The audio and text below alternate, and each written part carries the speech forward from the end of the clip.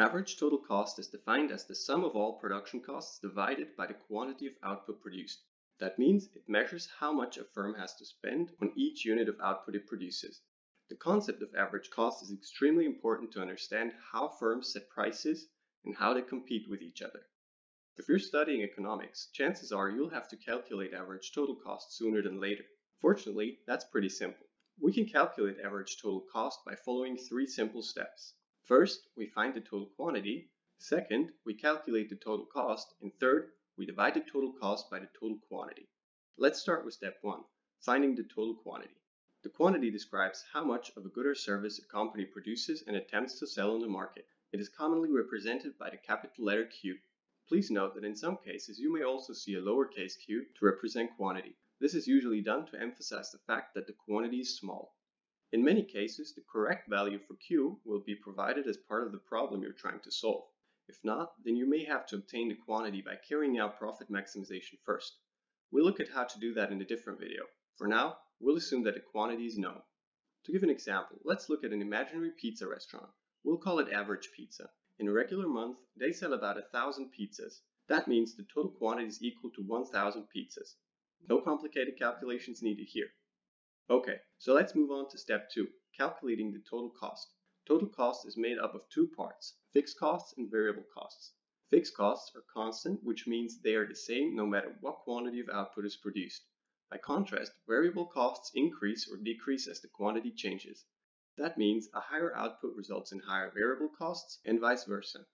Now, with that being said, to calculate the total cost, all we need to do is add up all fixed costs and variable costs. In the case of average pizza, the owners have to pay $2,500 a month to rent their location. That's an example of a fixed cost because they have to pay that amount regardless of the number of pizzas they sell. Meanwhile, they also have to buy ingredients such as flour, water, cheese, and some other stuff to make their pizza. The cost of those ingredients are variable costs. Let's say they add up to exactly $2 per pizza. In that case, the variable cost of producing 1,000 pizzas is $2,000. Now, if we add these variable costs of $2,000 to the fixed cost of $2,500, we find that in this example, the total cost adds up to $4,500. Alright, now on to the third and final step, dividing the total cost by the total quantity. We can calculate the average total cost by dividing the total cost by the total quantity. This step is necessary because we are looking for the average cost, that is, the total cost per unit. As mentioned earlier, this indicator is critical for companies when it comes to pricing decisions. If they sell their products at a price below their average total cost, they'll essentially lose money because their costs are higher than their revenue.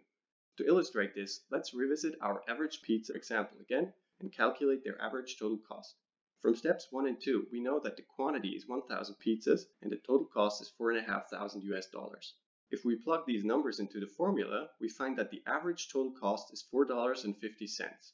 That means at the current level of output, the average cost of producing one pizza is exactly $4.50. So, to make a profit, the owners of the restaurant need to set the price at a level above those $4.50. However, please note that the average total cost may vary as the level of output changes. This has to do with increasing or decreasing marginal costs, which we've covered in a previous video. So let's sum it up once again. Average total cost is defined as the sum of all production costs divided by the quantity of output produced. It describes the average cost per unit of output. To calculate it, we can follow a simple three-step process. First, we start by defining the quantity Q, which is the number of units produced.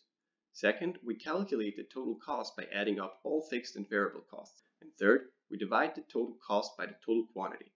And that's how you calculate average total cost.